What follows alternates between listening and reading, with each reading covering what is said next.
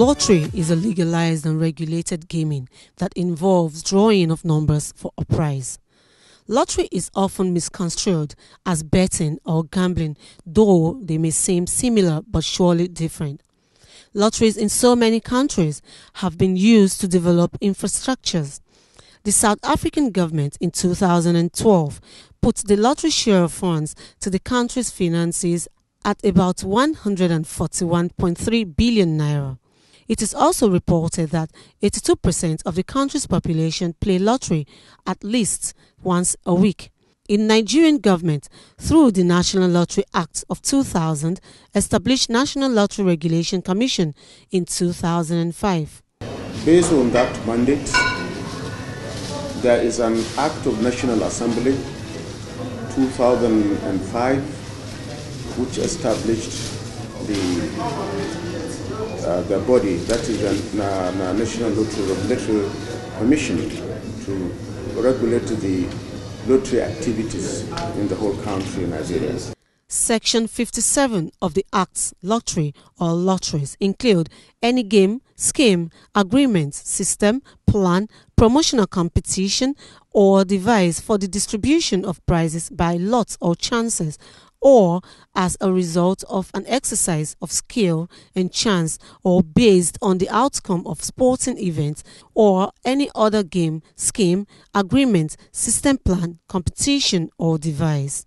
Since its establishment, the Commission has issued licenses and permits to lottery operators and promoters to grow the market and bring it closer to the people. Today, lottery is gaining wide acceptance, and the huge fellowship of football in the country has further widened its scope. I can say yes and I can say no, because most of them play and win, and most of them play and lose. You know, as Naira Bet is a game of luck.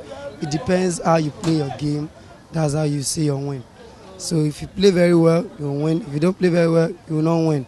I'm enjoying it because I don't have work. Baba Jebu is helping me very well.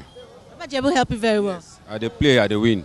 It brings money to people, but at times, it's not, especially that there are two types of bet manager. There is the one we are calling, as in our side, there's the one we called Kokoro, and there is the one we called bet. So maybe you predict normal board that they normally play. So that Kokoro is just like you play it and you see your results. So you see your results instantly, not go and come back.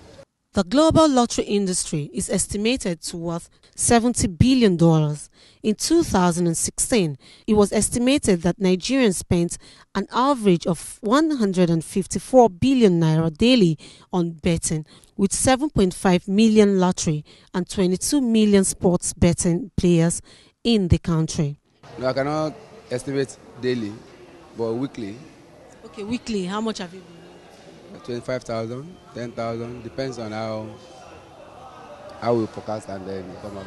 Yeah, it's profitable, but it's not that you should be addictive to it, you know, but it's profitable. The days depend, like Mondays we don't have customers like that, Tuesday it goes like that too, but once it's Wednesday, Thursday, Friday, Saturday, a customer comes in. So they come, they play, and they go. I will encourage people to play sport betting and to stick with Bet Nigeria, because we don't give you stories once you have your winnings, we don't delay your winnings, we'll pay your winnings, and that's just the best. It has reduced the rate of unemployment in Nigeria, even the rate of hooligans and hoodlums that you see outside there. Amidst religious beliefs, negative perception in the country, the Acting Director General of the National Lottery Regulation Commission, Adamu Mohammed Sifawa, says lotto or lottery exists in even more religious countries of the world.